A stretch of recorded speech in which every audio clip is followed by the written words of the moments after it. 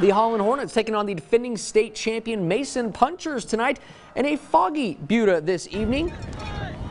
Take it to the first quarter here. Opening drive, Bradley Shelton rumbles his way in for the 6-yard touchdown, 7-0 Hornets. Next Holland drive, they recover the onside kick, then send it deep to Zane Spin. Zane Spin throws to Caleb Kearley for the 58-yard pitch and catch, extra point, no good, 13-0 Hornets. Ensuing Mason possession, handoff here to Gage Watson. He's off to the races. A big 41-yard gain takes it to the Holland 5-yard line. 3rd and goal. Clay Klarner slips before he can catch the pitch. The ball is on the carpet, and Holland would recover.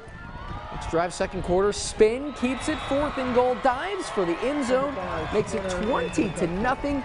All Holland. They punch out the defending state champions from Mason tonight, 26-0. Congratulations to the Hornets.